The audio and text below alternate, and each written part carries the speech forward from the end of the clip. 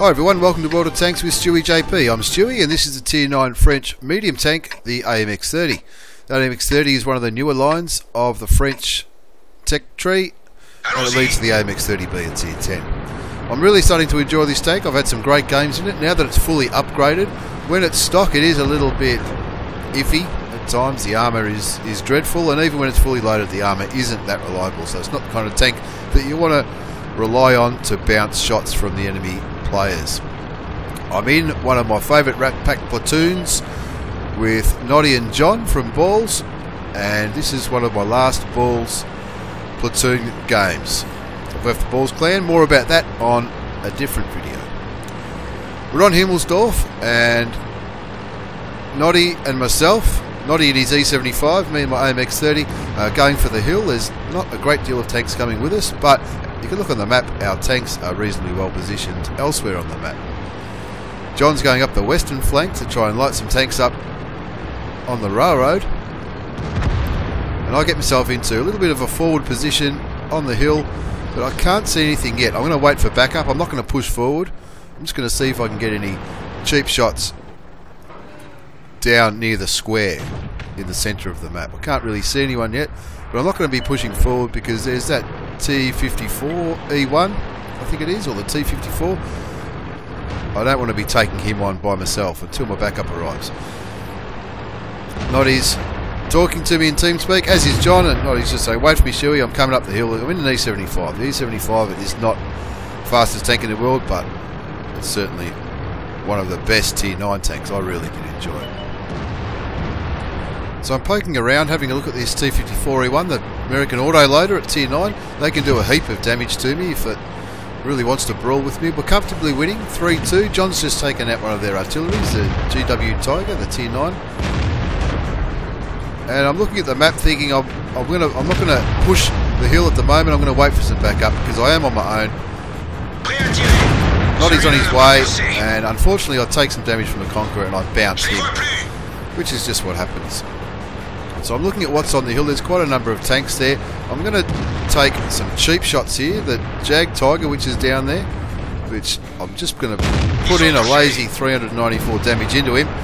He's taking shots at us up on the hill. We don't want him to be damaging us too much. I know my reload's better than his, so I put in another 398 damage. So I'm already close to 800 damage just by a couple of cheap shots into that Jag Tiger. Looks like he's struggling. He really doesn't know where he can go, or he knows where he can go, but he's struggling to find some cover from where I am, so I'm using a fast reload on my tank to try and take him out. Statistically, he is one of the better players on the enemy side, so it's probably not a bad ploy to try and take him out, or at least get him down. But I haven't got a shot at him now, so I'll put another cheap shot into the T37. But now it's time to help my friends on the hill.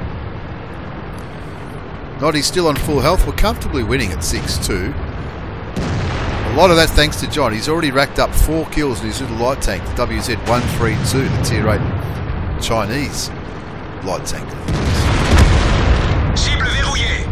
Noddy's tracked and he's talking to me again. Again, I bounce the Conqueror. Unfortunately, that's what happens. The Conqueror is a pretty good gun. It can pull off a pretty good tank. It can pull off some pretty good bounces, but I certainly don't bounce that last shot.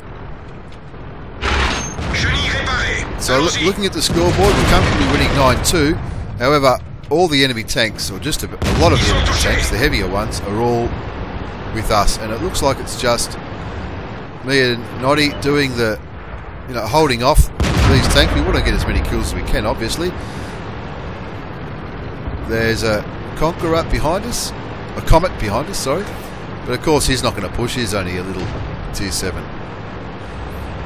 So while Noddy's keeping the 112 and with 112 busy at those rocks, as well as the Conqueror, I want to flank around and get some more cheap shots into the sides of these tanks. The Conqueror is never going to bounce from that angle, from behind. Noddy takes out the Conqueror, which is probably our biggest damage. And the Super Pershing now is fixated on trying to take Noddy on in his E75. So I'm just going to keep putting shots into his rear and side, as well as that 112. Noddy's still got a comfortable amount of health. He's on half health, so he can afford to take some shots. The Comet lights, the 112 on fire, and I'll take out the last tank. Always satisfying to take out the last tank in a game, and we comfortably win in the end, 15-3. And we move on to the post-game battle results with the photo of the three of us on the bottom right hand side of the screen.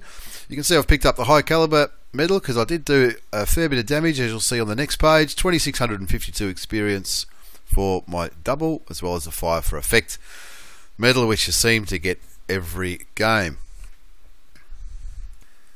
And moving on to the second page of the post-game battle results, unbeknown to Noddy and myself while we were up on the hill concentrating on what we were doing, John picked up 7 kills and rightly deserved his top experience and top gun medal, 1082 base experience. That's not with his double, that's his base experience score.